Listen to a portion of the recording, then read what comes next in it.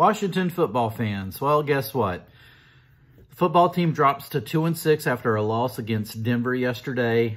Honestly, this was a game that Washington should have won. It was a must-win football game for them to head into the bye with a little bit of positive momentum. Unfortunately, that didn't happen. There were some mistakes that were made.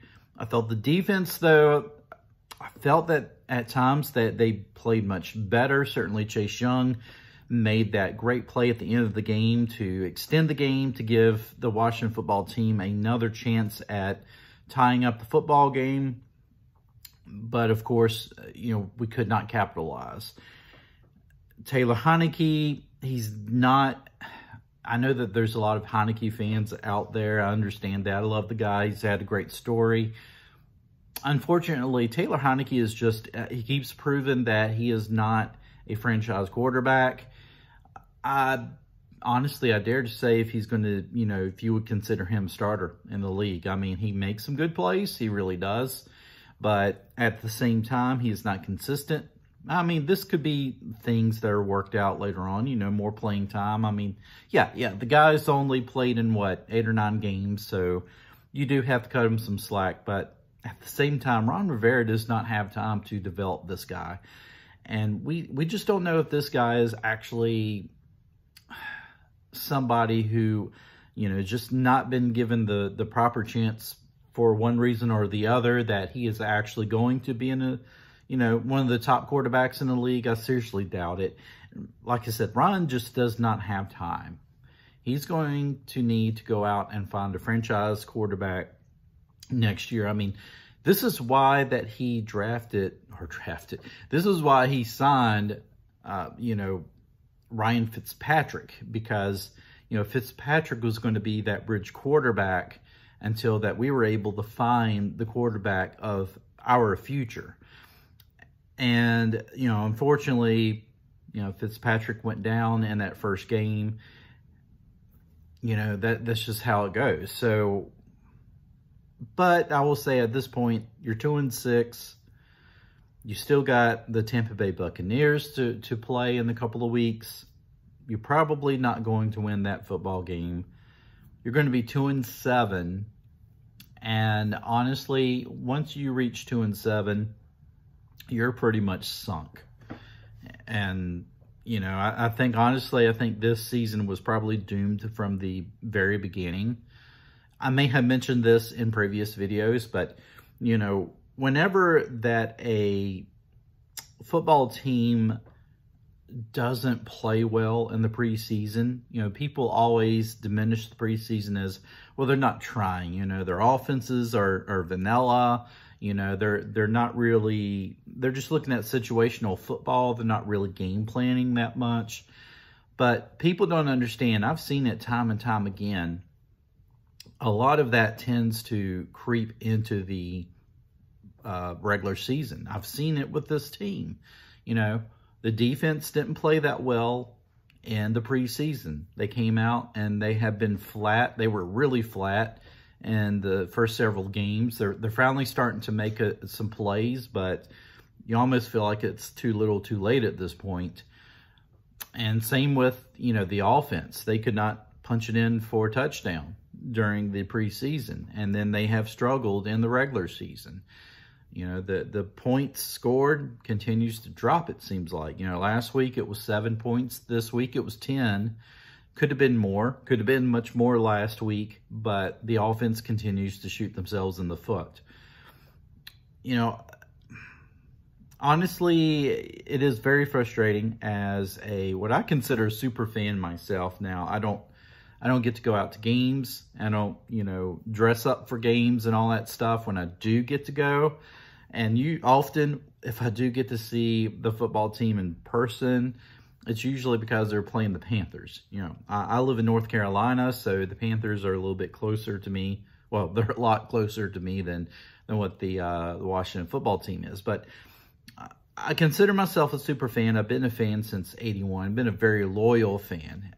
But I tell you, with all the stuff surrounding this franchise, with the way the product is on the field, it really tests your fandom. And I've seen a lot of what I consider very hardcore fans just crack and say, enough, I can't follow this team anymore. I'm not one of those, but I've become so apathetic, I think, to just how things are right now. I'm just like, I do expect better from a Ron Rivera coach team. I do expect better from a defense that's got a lot of number one, first round draft picks on it.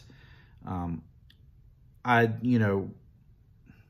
did expect a little bit more from the offense, but I do realize the offense does have some excuses. They don't have their starting quarterback in there. The offensive line has been injured. Antonio Gibson has had some injuries. We have had our number one tight end, Logan Thomas, has been out for several games. So, I mean, there's been reason. We have not hardly even seen Curtis Samuel this year. So, I mean, certainly the offense have had its reasons.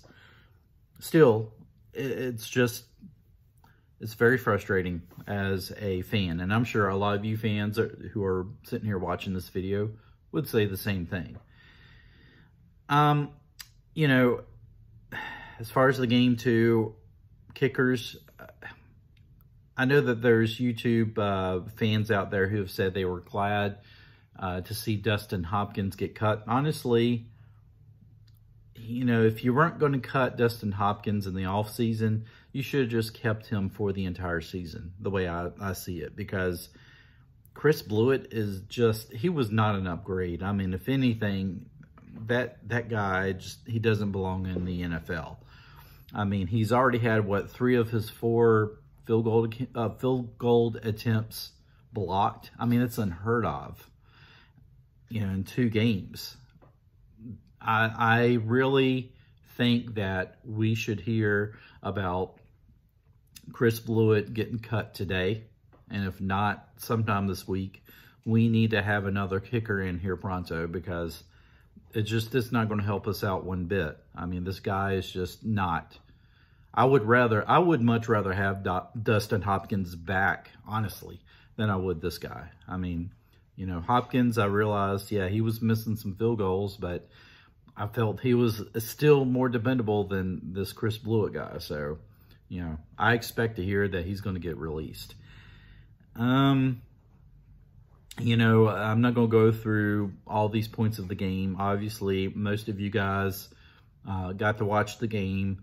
I got to watch most of it. I did take some time to take my son out trick-or-treating. There was a Halloween party next door, so, I felt I was going to end the night on some sort of good night, good positive note. Normally, though, win, lose, or draw, I am going to sit there and watch every single play of the game. But, family does come first. I did watch, the highlights of some of the things that I missed. I would just leave it as saying, folks, let's just realize that the rest of the season is going to be a bumpy ride. Hopefully, within this next week or so, some of our players who have not had a chance to play, have been hurt, will heal up. Will get their opportunity to get back on the field against the Buccaneers. We're going to need our best guys on the field if we even think that we're going to have a chance of beating the Buccaneers. I can tell you right now, it's probably not going to happen. Even if we have all of our best guys on the field, the Buccaneers, even though they didn't look that great, I mean, they lost against the Saints with Trevor Siemian starting at quarterback.